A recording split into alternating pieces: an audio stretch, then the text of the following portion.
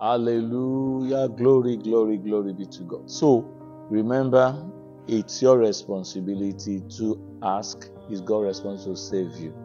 It doesn't matter whatever He has ordained for you, He has made provision for it. And that is what the Bible says in Hebrews chapter 4. If you read from verse 1 through to the old chapter, but let's just center on 9 to 11.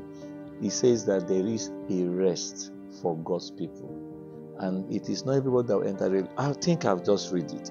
It says, I'm reading 9 through to 11. So there remain a full and complete Sabbath rest for the people of God.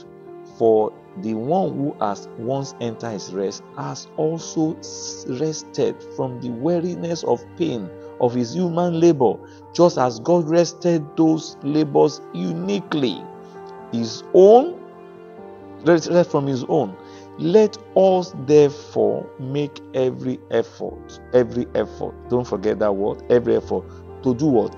Enter to the rest of God, to know and experience it for ourselves, so that no one will fall by following the same example of disobedience as those who died in the wilderness.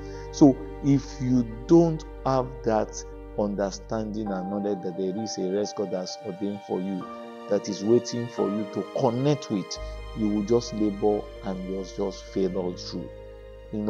And that is why the Almighty God Himself, in Genesis 2, verse 2 and 3, the Bible says He rested and He blessed the Sabbath day.